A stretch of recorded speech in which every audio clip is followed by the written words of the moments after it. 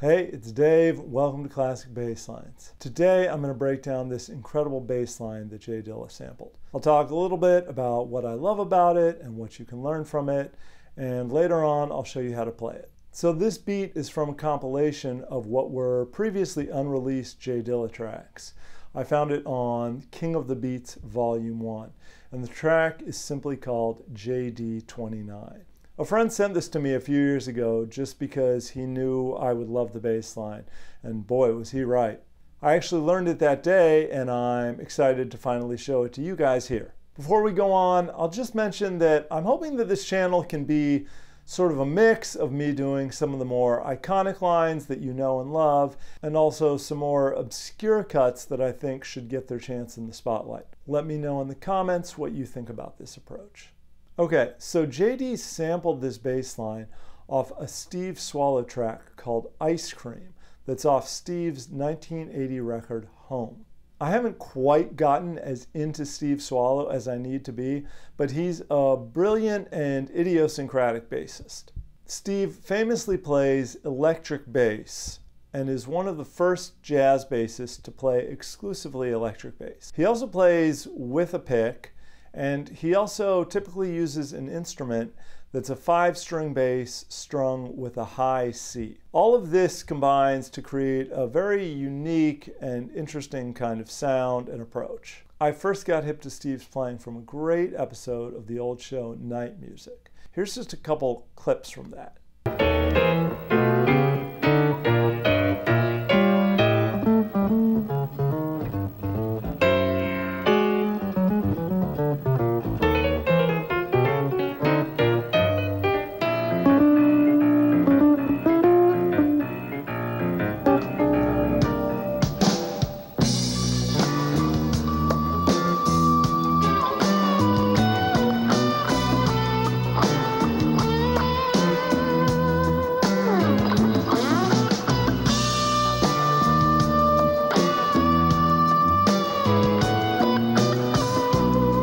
This whole video is well worth your time. In addition to getting to hear Steve play with Carla Bley, the episode also features bass icon Bootsy Collins and New Orleans legend Alan Toussaint, who I've talked about on a couple previous videos.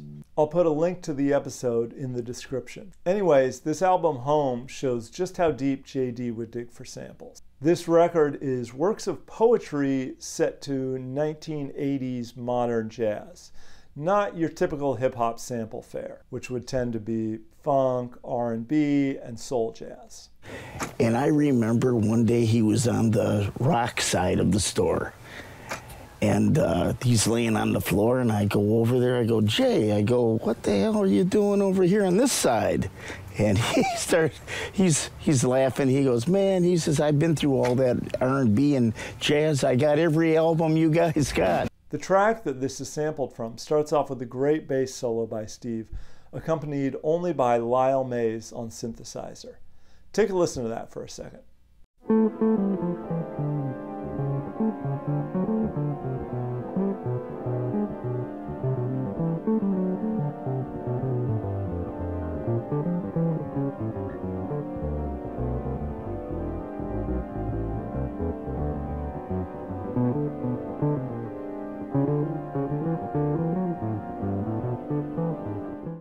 And that goes on for a little while longer. So first I want to take a look at what Steve plays, and then we'll take a look at what JD did with it.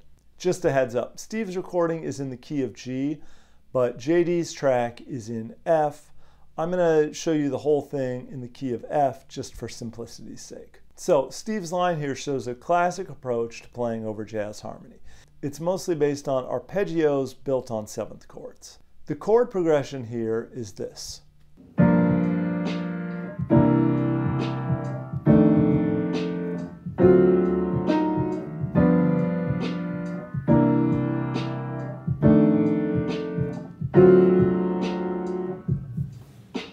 Now those chords can sound intimidating, but the approach here is surprisingly simple. So over the G minor 7 chord, he plays. And if you break that down, you've just got 3rd, 5th, root, 7th. And then over the C9 chord, that's 3rd, 5th, root, 7th. Over the F13 chord, again, 3rd, root, 7th. I'm just showing you the key notes of each line. And then over the D altered chord, so that's flat 9, root, 5th, 7th, flat 9. Then over the G dominant chord, that's 5th, 3rd, root, 7th. Are you starting to notice a pattern here? And then over the C9 chord, 3rd, root, root. Now we're back at the F, 3rd, root, 3rd, and then the D chord again. 5th, 3rd, 5th. So you see, it's all just those arpeggios with a little bit of scale tones in between. I encourage you to experiment with this approach on chord progressions. It can create some very nice lines. Now the other thing I want to talk about here, there's this sort of rule in voice leading that when you have a flat 7th, it should resolve downward to the 3rd of the next chord. Notice all the times that happens here. 7 of the G chord down to the 3 of the C chord. Now here's the C chord. 7 of the C chord down to the 3 of the F chord. Here the 7 of the F chord can, if it resolves down a half step, it's actually on the root. Here's that G dominant chord. So that F, the dominant of the G chord, resolves downward to the E, but it loops around here first. Anyways, you see that creates quite a pleasing sound. Anytime your chords are moving around the cycle of fourths, this works.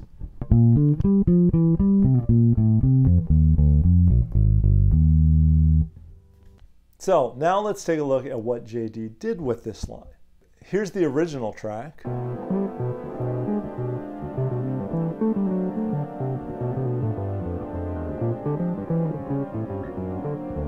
And here's the JD track.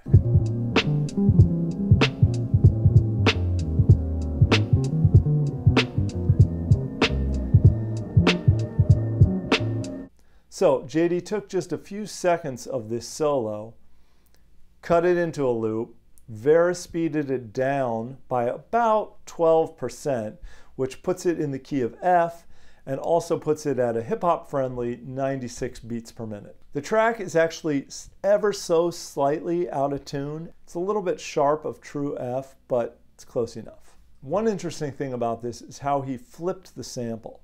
The chord progression on the Steve Swallow tune starts with the 1 chord. So it sort of does a 1, 6, 2, 5 progression. That would be starting with this phrase. JD's version starts here. So that makes it a 2, 5, 1, 6 phrase, which really helps create that never-ending, unresolved tension loop, which I think is really vital to have in a good, repetitive hip-hop beat. Now, this could hardly be considered flipping by JD standards, but it's just a nice touch. The other thing I noticed is that Steve Swallow's phrasing and sense of rhythm is such a natural fit for a Dilla production. JD is responsible for so much of that off-kilter drum sound that you hear in hip-hop. And in this case, it's the bass that's kind of off-kilter. Steve's playing is very loose and free. It doesn't quite snap to grit. The rhythms that I've notated in my transcription should be considered a starting place. But if you listen closely, you can really hear how he pushes and pulls the time and how that interacts with the drum beat. Now I'll play a slow version of the line for you, and afterwards I'll give you some playing tips. If this video has been helpful for you, please give it a like. If you want to see more videos like this, of course, subscribe. You can also financially support this and help me keep producing videos. I've got a PayPal link in the description, and I'll be setting up a Patreon soon. Thank you.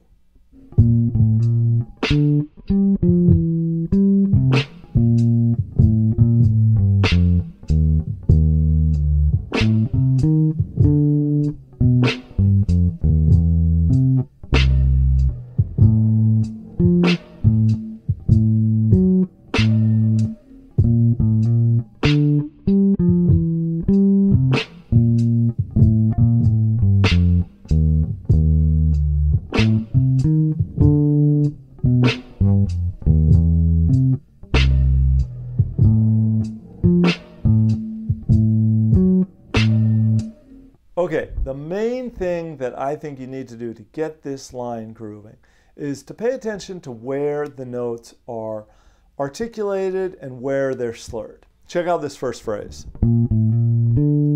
I pick this B flat and I pick the A, but I hammer on back to the B flat. You don't want to articulate. See how it creates a smoother sound if you go than if you went. And if you played the whole thing,